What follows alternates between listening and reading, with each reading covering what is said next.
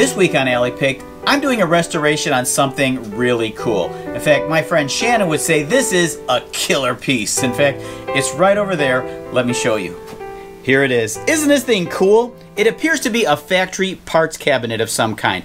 They painted the letter F at the top, which makes me think there was an A, B, C, D, E, maybe even more. These drawers are really cool. Let me show you a few of them. The great thing about this cabinet is that it didn't come from a library. It's not a card catalog, which means that the drawers don't have that slit on the bottom with that metal rod going along the length of the drawer. These are all storage drawers. In fact, I even found some parts from the factory still inside of them. The large drawer at the bottom is missing some handles. I'll have to find some replacement knobs. I do have a couple of options, so I'll figure that out along the way. This thing is made out of solid oak. Now, my plan is to refinish it, to build or find a matching base for it, replace some of the missing handles, repair some chipped wood, and in the process, not just make this thing look like new, but better than new. Stick around if you want to watch the transformation.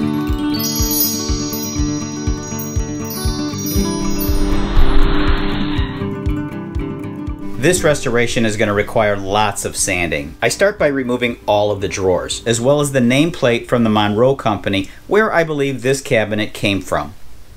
I did a little Googling on the Monroe name with this logo, but came up empty. I did, however, find out the manufacturer of the cabinet. On the side of several of the drawers was the name W.C. Heller & Company. I found out that they're a cabinet manufacturer still in business today.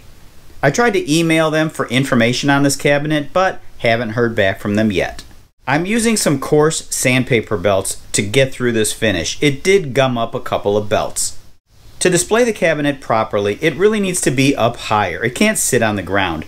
I thought about making some beefy oak legs, but then I came across this metal base. I bought this at an estate sale, but back then it had a wooden top, which I used for another project. This base just might work. Now this bit is a challenging part, repairing the splits on the cabinet sides. I gotta figure out a way to fix this. I start by making a template of the missing shape and transposing that to a piece of oak. I cut out the shapes and angles in order to fit this gap. It takes a lot of back and forth on the bandsaw and belt sander, but eventually I get a piece that I'm happy with. A little glue and clamp to hold it in place. I do the same thing for the other large split. For the smaller splits in the middle, I cut a wedge, add glue, and then pound them in place. Once everything is dried, sanded, and stained, I think the damage will hardly be noticeable. For the top here, I'm using this wood filler. I love this stuff. It's soupier than regular wood filler, and it spreads easily. I bought it from Home Depot. It's usually meant for floors. So I'll apply it, let it dry, and then sand it off. For the back of the cabinet, all I do is pound in the nails that were a little loose and then apply a rust converter to the metal. The bulk of the work is going to be with the drawers. The first couple handles were a bit difficult to remove, but by the time I got to drawer number 50, I was an expert. After taking off all the handles, I brought them to my buffing wheel where I cleaned off all the surface rust and painted them. The last repair that I need to make are the chips on the two drawers.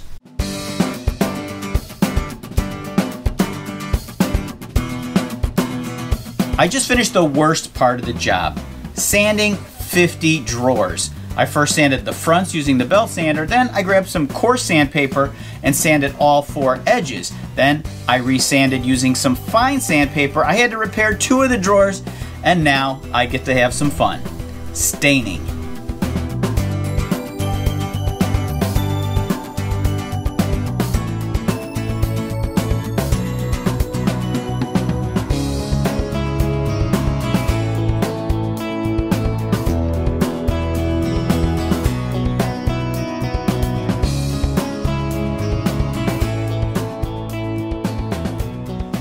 After the stain dries, I use a tack cloth to remove any dust, and then I give everything a coat of shellac. I'm not just using regular shellac, but something called a sanding sealer. This is shellac, but with the natural waxes removed. I think this is better for the subsequent coats of polyurethane to stick. I sand lightly with some 400 grit sandpaper after the shellac and between the coats of polyurethane. I don't need to sand at the end after the last coat of poly.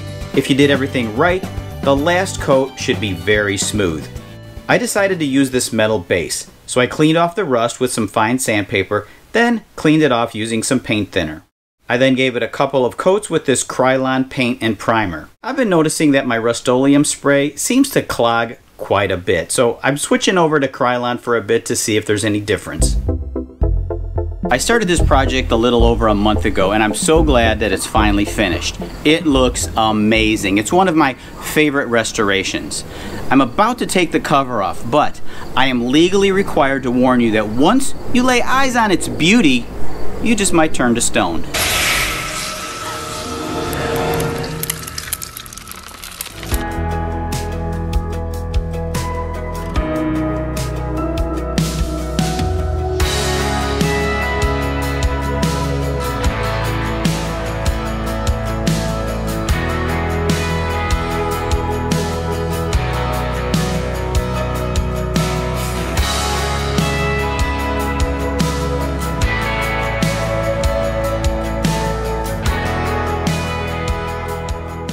I hope that all my hard work on this project has earned your willingness to like and subscribe to Alley Picked. Until next time, I'll meet you in the alley.